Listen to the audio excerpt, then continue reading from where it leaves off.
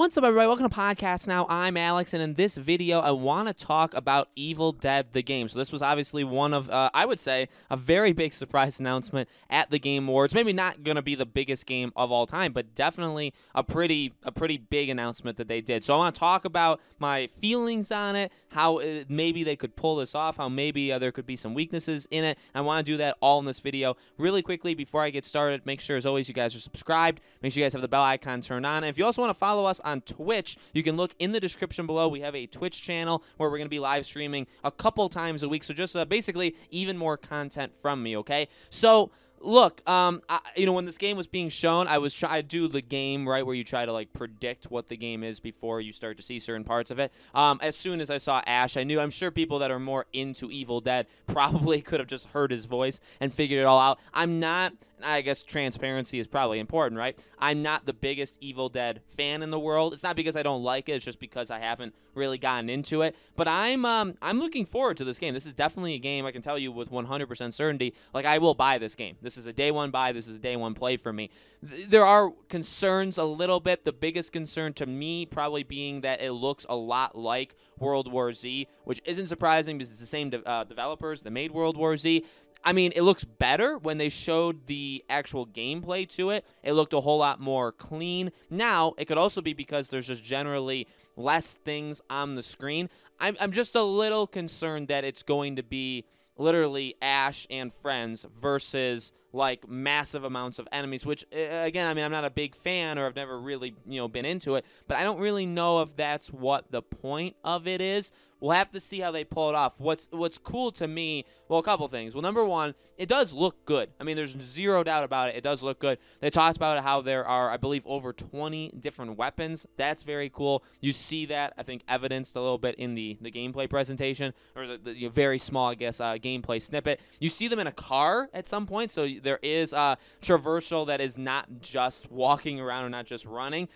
This is a co-op game, okay? Now, we'll have to see what kind of co-op game. I think they just said co-op game. And it says you could play up to 4 players on, like, Ash's side, but there's also more. There's also PvP. So I feel like there's up to 4 players if you're just doing general co-op, if you're just going through the levels. And then there is PvP where you are Ash and his team, and you're facing off against, the enemies, and us as players can actually play as them. So we get to play as these supernatural kind of beings that hunt him. So that is pretty cool. That is honestly kind of cool, kind of reminiscent. I thought this game at first was only a PlayStation, a game. It's coming out on all consoles. Okay, it comes out on PC, the Xbox Series X and S, all that stuff, Xbox One. So it's not. But to me, it reminds me a little bit of, not exactly, but like a Predator Hunting Grounds, Friday the 13th-esque kind of game mixed in with what this game is trying to be, like World War Z, basically, okay? So,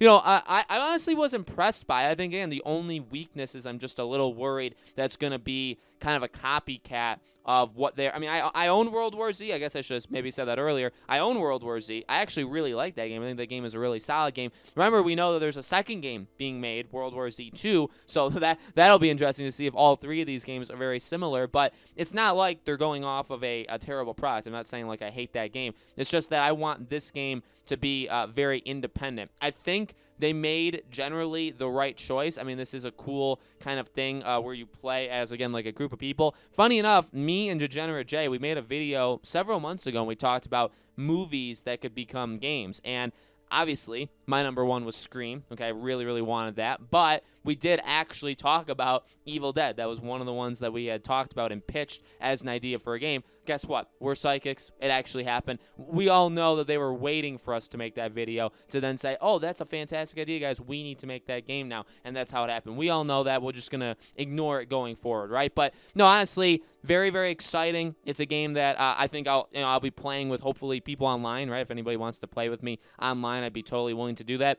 Fun game. Nothing I think that's going to be too revolutionary, but I mean, it is fun, and when you have a property like this, again, like I understand what these properties mean, right? Over even the years I've been on YouTube, I've covered extensively Friday the 13th, the game, and people love that for a lot of different reasons, and some of the reasons were because of the license.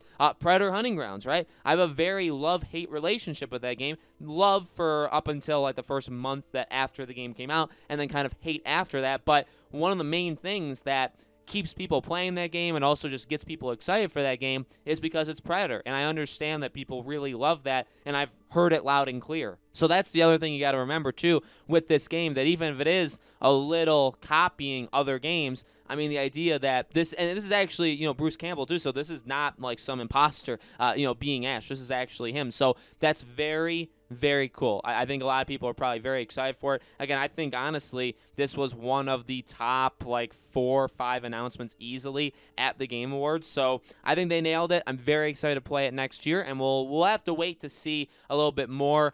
They talked about maps, that there are going to be, more than one map. So we'll have to see how many maps there are, what kind of structure the game is. Is it like World War Z, where there's a couple different levels or a couple different areas, and then there's stages of those levels? I feel like that's probably what it'll be. I really don't expect anything different than that. If they want to do something different, that's totally cool, but that's kind of my expectation. But overall, I would say I am pretty darn excited for this game. So let me know, guys, in the comments below, what do you think? Were you surprised by this game? Do you think it looks maybe too much like World War Z? Let me know your thoughts in the comments below. As always, make sure you guys are subscribed. Make sure you guys have the bell icon turned on. And again, if you guys want to follow our Twitch channel, it's Podcast Now. That's the name if you guys want to look us up on Twitch. But also, the link for that will be in the description below, okay? Thank you guys so much for watching. I really do appreciate it. I hope to see you all on the next video.